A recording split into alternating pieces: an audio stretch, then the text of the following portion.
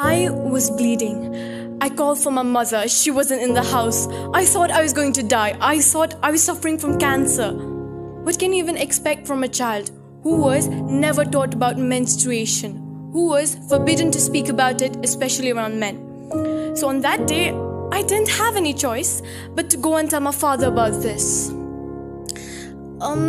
You have got your period. That's normal.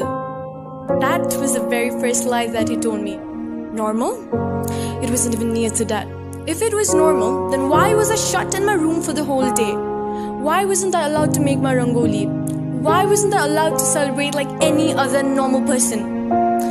Well, that was just the beginning. Slowly, I was forbidden to enter the puja room or the kitchen. I was not allowed to sit on the sofas. I was called impure. I was bleeding. I called for my mother. She wasn't in the house. I thought I was going to die. I thought I was suffering from cancer. What can you even expect from a child who was never taught about menstruation, who was forbidden to speak about it, especially around men? So on that day, I didn't have any choice but to go and tell my father about this. You have got your period. That's normal. That was the very first lie that he told me. Normal? It wasn't even near to that.